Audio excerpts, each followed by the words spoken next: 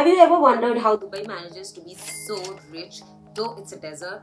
It's not just because of oil, believe it or not.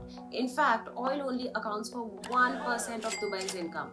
Back in the day, the pearl industry was their main source of income until the oil trade took over.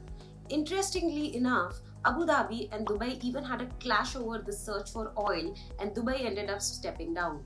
So then, how did Dubai become so wealthy without oil and pearls? Dubai's ruler, Sheikh Rashid bin Saeed Al Maktoum, began investing in infrastructure in 1958, building the city's first airport. From there, Dubai realized the need for advanced architecture, and which led to the creation of the world-famous Burj Khalifa, tallest building in the world, and Palm Jumeirah.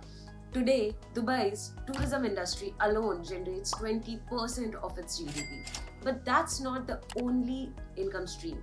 Dubai started attracting global businesses by establishing free zones, which are basically areas where companies are free from all types of taxation, including VAT, income tax, corporate tax, and customs. Business owners in these free zone areas in Dubai have 100% ownership. The Jebel Ali Free Zone Authority, JAFZA, was the first and world's largest free zone, spread over 52 square kilometers.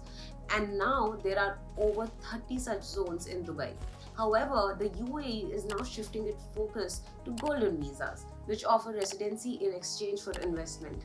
This is a 10-year residency visa designed to stimulate the country's economy by attracting high net worth individuals and their families. So while Dubai's wealth may have originated from its pearl industry and oil reserves, its strategic investments in infrastructure and innovative economic policies have led to its continued success. Hope you like this video, and for more such insightful stories, stay tuned to Novello.